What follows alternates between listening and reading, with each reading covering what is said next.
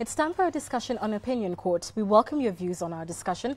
Please use the SMS line 22422. You could tweet us or Facebook us. On Twitter, reach us at Citizen TV Kenya or at Citizen TV News and the respective Facebook pages. Or you could reach me directly at Ann Kiguta, that's Ann with an E. Let's cross over now to Hussein Mohammed, who will set the stage for our discussion tonight. Hussein. Right, and of course, this stems from the Deputy President William Ruto's directive, of course, with the blessing of President Uhuru Kenyatta. He's also been talking about it in recent days. And of course, what they are saying is not what they just wish to happen. This is anchored in law. That is the Kenya National Examination Council Act 29 of 2012, which outlaws withholding of certificates by any institution or individual. And let's just see or take a look at what the President has been saying in recent days. Lakini hakuna haja ya kusumbua mtoto. Wacha mtoto aendelee na maisha yake. Wewe kama kuna pesa ambayo imekosekana hapa na pale, wewe headmaster njoo tuongee, tujue vile mambo haya tutatengeneza. How can any reasonable person withhold a certificate from an already disadvantaged kid whose parents cannot afford, and we compound that problem by denying them their certificates? The head teachers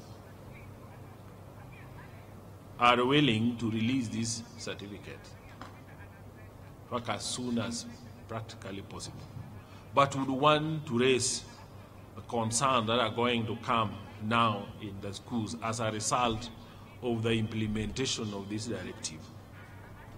One, sooner you are now going to start seeing auctioneering of school property, because the debts that are there, when people we owe the money come to learn that now there is no source where we are going to get this other fund, they are likely now to react. You are soon going to see a lot of schools now taken to court by sundry creditors.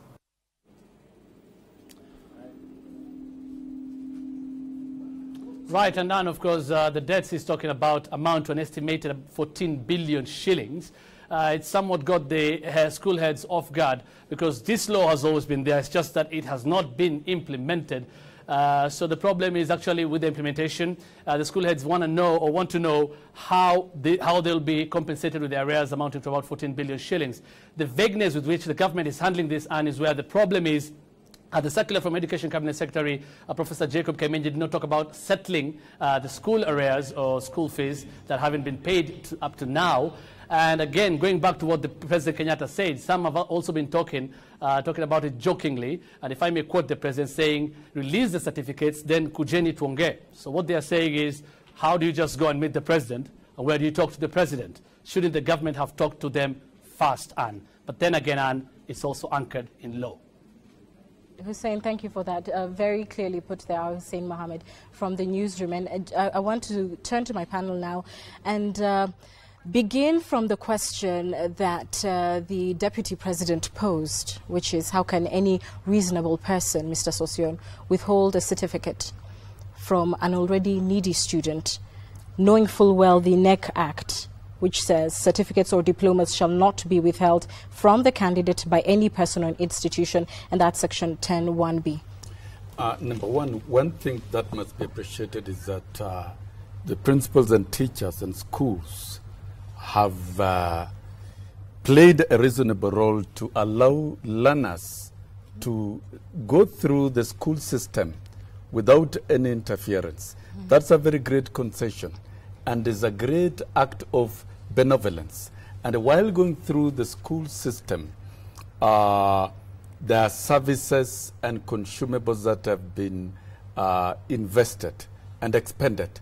And this is majorly through the credit services that we get through the suppliers and through all the understanding with the suppliers. But then the practical fact in all institutions globally is that students must actually really clear from the school before being issued finally with a certificate. We welcome the directive because the indication that the government will be willing to pay. But then we were not involved in the formulation of the directive because I believe the presidency cannot issue a directive without advice from the line ministry. And before that advice was given from the line ministry, then definitely we were not involved. That's number one. Number two, the Act, Kenya National Examination Council Act 2012 is explicit, and would be more than willing to release these certificates, but would like to engage in a professional procedure. Once an Act of Parliament is in force, to operationalize the Act of Parliament, there must be regulations. And therefore, Kenya National Examinations Council should have gone a step further to develop regulations so that it guides on how each and every clause of the Act is to be implemented. But to this stage, that is lacking. Okay. But then that is not our contest. Where we are at the moment is that a directive has been issued. We are not opposed to the directive, but we would like to engage in a more civil process of releasing these certificates. Because number one, students must clear. Number two, we must look at the impact and the consequences of the same on the continuing students. Okay, hold on a minute. I want to interrogate some of the things that you've already elaborated. And the first is, while schools, quote unquote, have been benevolent in allowing the students to continue with their education, it really doesn't serve a purpose if at the end of the day they do not leave with a certificate because they're not able to pursue further education such as tertiary education. Yeah, they can't go to university, they can't go to a training college. And the truth of the matter is somebody should have interrogated and carried out a clear situation analysis. In situations where students would have intended to proceed for further studies, I don't think we have held these certificates. We've done a lot to ensure that these students are able to access their certificates and proceed with their studies. The certificates we are holding, the students have never come back for them. We've never denied. But then, nevertheless, somebody also should have assessed the impact of the same. Because number one, schools are already closing down before the end of the term. The creditors have stopped delivering supplies to the school. And that is a disaster in the waiting. Number three, there is a predicted high complacency that even third term, parents will not be able to pay school fees because they know the directive is write the examination and get your certificate. So it will encourage more default, in your opinion? It will encourage more default, and where we are headed to is very great disaster.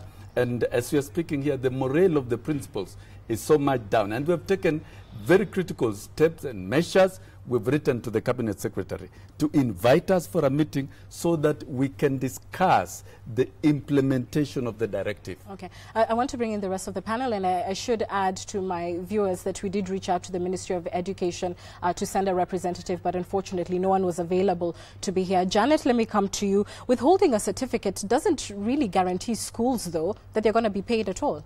So is the question that we are perhaps not looking at the bigger problem in terms of how to deal with our neediest students? Yeah, and I think a lot of the sentiments that have been expressed by Sosion are correct in terms of what are we looking at in the first place. And I think it's wrong for everybody to be led to imagine that we are looking at a directive that has not come from anywhere. I think the process of developing the Kenya National Examinations Council Act was fully consultative and went through the entire process until it was enacted into law. So we are debating here as to whether we can we want to implement a law that we've put through our structures, and I think for me that is disastrous, because the idea is we must respect the law, because a bad law is law anyway. So having said that, and then you're looking at the situation like what Sosion is expressing.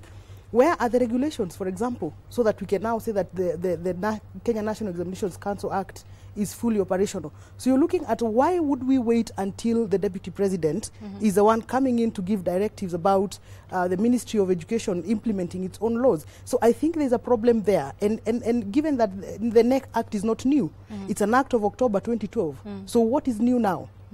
And if the Ministry of Education is coming out clear to say, since we enacted this act, there are no certificates that have been withheld, I think we are looking at a loss here. But then again, listening to the amount of figures that we are quoting in terms of the fee areas.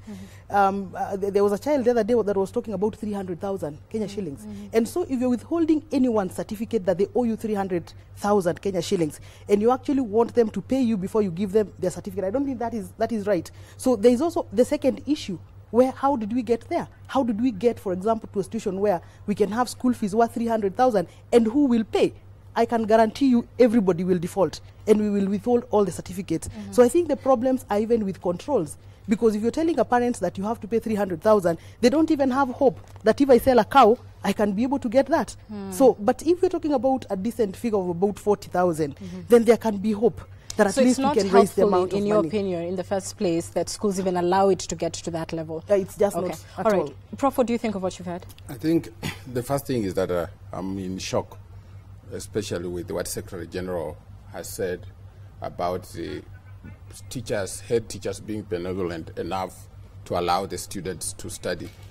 These schools are national schools, they are government schools.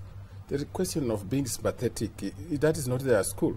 So really, the duty of providing education in this country belongs to the government.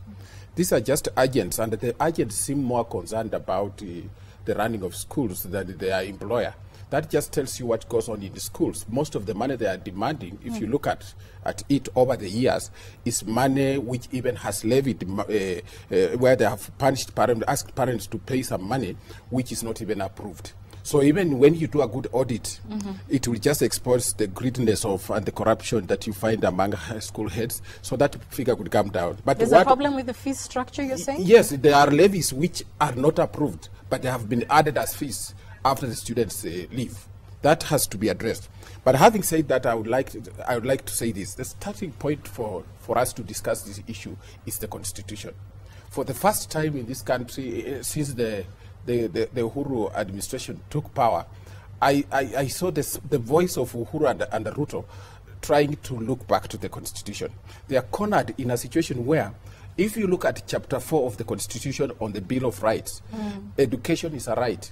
And they do not want to abet in criminology by engaging, working with the school heads to deny children their education. So what the government seems to be doing, in my interpretation, is to make sure that the Constitution is followed by giving the children the opportunity to learn. But secondly, therefore, now, when it says, let us talk about it, I think what the government seems to be arguing is, let the head teachers, including Secretary General, propose ways. I read something associated with him. Probably they misquoted you, which said, you seemed to say that we need to have a national lottery on education. So they want a proposal, because this is a short-term measure. We want a proposal on how we can fund high school education.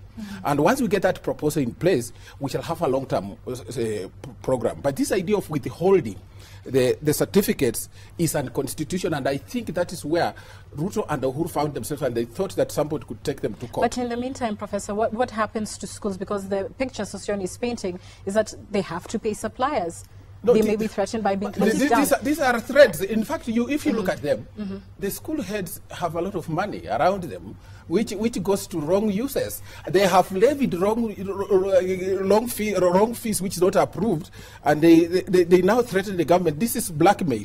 I don't think that a government worthy its salt is going to allow a school like Alliance High School, a school like Musingo High School, to be auctioned, and it will have no capacity to stay. Janet, quickly before Sossion responds. I think let's stop exaggerating some of these issues. Because if you have kept a certificate in the shelf for 5 years, and your school has not been auctioned, I am not sure giving that certificate away will make the school be auctioned. So I think there's some exaggerations here that we need to check, and especially in the greater good. What are we doing to this learner that we are saying we are withholding your certificate, you cannot even access any form of employment, you cannot even access any college. So the greater good is what we want to look at here. And anyway, as he says, the schools are the responsibility of the Ministry of Education. Where the implementer of the policy gets more concerned than the owner of the policy, then there's a problem there. They want to pocket this money and take that money home. Yes, that's why they are over-concerned. While I appreciate the divergent views, I think most of the views are based on absolute ignorance on how schools are run. Like you which need, one? to be in a school system to know exactly what happens. No, the moment you admit a student, the moment you admit a student, I have to correct that. The moment I have you a admit degree a in education. student, I have a degree in education. moment I you have admit a taught in student. teachers' colleges. You cannot tell me that No, I not have come ignorance here about for a the way contest schools of are run. Fair enough, Professor. you Let should me be make right. his I response. have qualification in education. Your We've point not is come made. for civic contest, but we've come to analyze facts. Once you admit a student, that student must be fed. That student, the learning tools you must purchase, and all. There's a lot of cost that goes into it. So to generalize and talk about corruption, I think that will be far-fetched. We want to be extremely realistic that budgets are generated. There are 7,000 schools, and learners are sustained.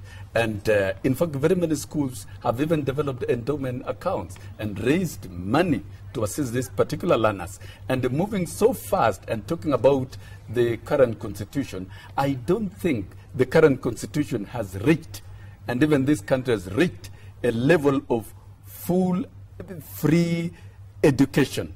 The Kenyan system is still at the level of total cost sharing. There's partly government and partly... Government is saying in the next 3 years, they think secondary education will be absolutely... I think also we have to put matters into perspective. No, I think the fact, the truth of the matter, we are in the month of July, and government has not even wired the total money that is required for second term. The fact is, Kenyan system is still operating on what we would call the Washington model of cost sharing. Partly government and partly parents. But the constitution envisages a totally free, the Nordic system. And we are not yet there. And while we are still at this stage of the transition, we must be practical and realistic with the situation. And I'm reading some suspicion from you that you do not, in fact, believe that government will actually pay these monies, the 14 billion. Is that correct? No, we are not against that. That is why we have said very clearly. Will pay? We believe, because they gave a directive, and that is why we are asking for a meeting before the certificates are released. We want to sit with the Minister of Education, carry out a situation analysis, do a clear audit, know how many certificates are held, and against how much fees, and what government is ready to pay, and what is the strategy that the government has. That is all what we need. We need a meeting so that we do a very factual and scientific situation analysis, rather than getting sensational and yes. And I think also it's fair for us to say that the government also has not been very committed to funding the secondary education, because as much as we are saying, because I saw the Deputy President committing that in the near future education is going to be absolutely free, but if you critically analyze the amount of investment the government has done over time, and especially the just read budget, the government only increased the allocation to capitation by 3,000 only per learner, and so for me the government is not putting out real commitment that can even call trust from the heads of the very institutions. And even, like, for example, if you look at ordinary things, like, for example, ensuring that the monies are wired in good time, the government can still not deliver that. So clearly, nobody can trust that even the resources. And today I was seeing contradicting opinions, because the Deputy President and the President are saying, come and discuss with us. But then again, what is happening at school level is that, and I saw the PS saying that the parents, the principals and the learners should come up with a framework as to how. So I think the government also is not fairly handling this matter, and it's really critical, because we are saying the public primary schools are totally dysfunctional. Why? Because of cash crisis, and that's the truth of the matter. That is why we are graduating people who are 100 and so on. Do we want to extend the same confusion at secondary school level? And I think my answer is no. So the idea is, as much as government is stressing on these partnerships between parents and everybody else, can the government lead from the front by first investing in education, and seriously so, and ensuring timeliness to these disbursements? Because I want to ask the government today, are they sure that there is any business transacting in schools? There is no money. So what business is transacting in schools? Good question. I wish they were here to answer, Professor. But the point is this. We agree that the government should do more, and I think they haven't done as well as they should do. But what do you really think, when the government invites the teachers to come and discuss, there are hard questions to be answered. Such as you hold a very expensive annual Heads Association conference on the account of poor students. part of the money that The one in Mombasa? Yes. No, I think that is not on the account of wait. heads. This is one of the questions. That's not correct. Well, let him finish his point. I'll give you a chance. Prof, it's not No, wait. The heads conference. Yeah. No. The heads conference. I've not even said anything. We can't allow. The heads conference. You are defending Mr. your Sossion, perhaps constituency. he could finish his point and then you respond. You are finishing your constituency. I mean, fees, part of the money. Government does not give out money. Head teachers subscribe to the National Heads Association. Where do they get money? Is it from their pocket? These are questions that the government wants to answer. Then secondly, how has been the financial management of these schools over the years? How much money has been lost through fraudulent deals? I think those are the questions that the government is inviting them to talk to justify the figure 14. But if that is not justified, then the government is likely to ask that part of the solution will for you to forego some of the things you have been doing and surrender this money to pay the school fees.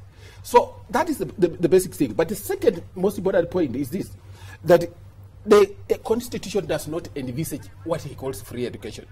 But it says that children have a right to education as a basic right. Now, how you get that right implemented has got to do with how you raise money. We can still raise money without punishing these poor children to fund education. So it's not that we are saying the Constitution is still in the Washington mode. No. Okay, I'll allow Mr. Sossion to respond before we go to your final views. Away from theoretical issues and imaginations that I would think are largely misguided. Number one, the heads conferences are financed through the monthly subscriptions by the head teachers themselves through their salaries. It is not financed by the school money. Number two, we are not here talking about misappropriation. We are talking about releasing of certificates. And if it is about misappropriation, the Ministry of Education has a strong audit system. And if there is one or two principals who misappropriates money, then he has to answer. Thirdly, we are taking the sector into a lot of confusion. And it's good when you get down to figures. What really is the level of government commitment in this? We'd like to encourage government to commit itself and to release even the money on time. But there are facts and questions that really we need to know. Number one, when we talk about the free secondary education, for example, being raised by 35%, and that rise of 35% will even cover the NEC examination fee. That rises to something like 13,500, yet the examination per child at KCSE level is 6,000. Then we really wonder where we are going to get these figures, a gap of 3,000. There are a lot of questions and a lot of issues, and we think the ministry is better placed, and the ministry has gone into hiding. We've written to them. We've asked for a simple thing. Call us for a meeting and tell us how to just a short question for him, because this is important. And we need corrections here. Okay. I have in my possession correspondence asking head teachers to attend conferences in some places from zonal to what used to be provincial level, then the nationals.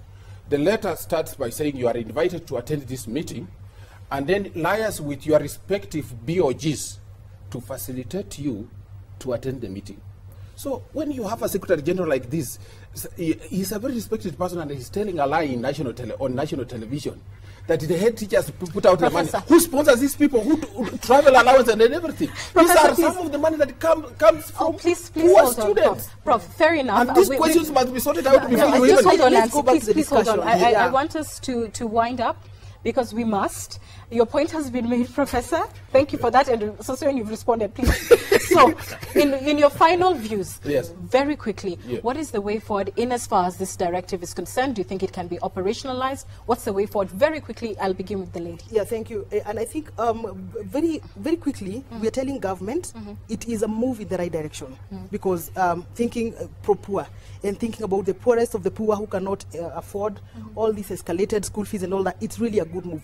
but principals need to be supported. If there are those concerns that probably there are issues that need to be discussed, we're also saying that it is not good to politicize education issues. I think then the government think of modalities as to how some of these debts can also be achieved, but also say that it has become very difficult in this sector to operate, and partly say that Sosion and his group are responsible for that, because you cannot politicize everything else. So let's identify the issues that are welfare and the issues that are policy, and for once say, I admire the government because of being bold and leading in giving the policy direction, and rally all of us behind the policy of government. I thank you for your views. Sosion, your final views. Yes, my views are very clear and simple. Number one, we are not opposed to the directive.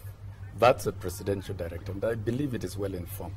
Number two, we need a meeting to discuss the implementation modalities. Let government tell us how it's going to tackle the whole issue, because from the statement, we are getting it that it's government that will foot the cost of the fee arrears, because this is money that is due to the creditors and suppliers who are threatening to cut off supplies to school. And this is giving a real threat. Number two, we must also ensure prudence and discipline, that even the continuing students, continuing parents do not fall into a kingdom of complacency. They must continue meeting the obligations. These are critical issues, and therefore for us, we have asked for a very simple thing. And we have not asked it through the media. We've written in black and white to the Cabinet Secretary to ask for a meeting. And if the ministry is going into hiding, then we might decide and take a very strong position as Romanda and give that. This is not a welfare matter. This is not a teacher welfare matter. It's not a teacher welfare matter. No. This is a policy of government. So policy implemented. I thank you both. I must ask you both to be quiet. We must appreciate that it's the principal who will implement it. Yes, it's not a welfare issue. Professor, your final views. This is not a teacher welfare issue. Just two quick things. Please, thank you. The threat of creditors actually is... final views. Yes, final views. The creditors are principals themselves. Go home with that joke and think about it. But what I want to say is this, that indeed we need a new policy on funding of higher education. And it needs everybody's input. It is not just the principals with the government. Once we do that, we could even tax people in a particular way and say we want to fund education so that we don't see this miserable state that we are seeing our kids in. But for now, principals should release certificates as directed by government and then discuss with government. I want to thank you all for your very animated and fantastic views. It's been such a pleasure hosting you all on the show. Thank you for coming. We're taking a short break. We'll be back with more after this.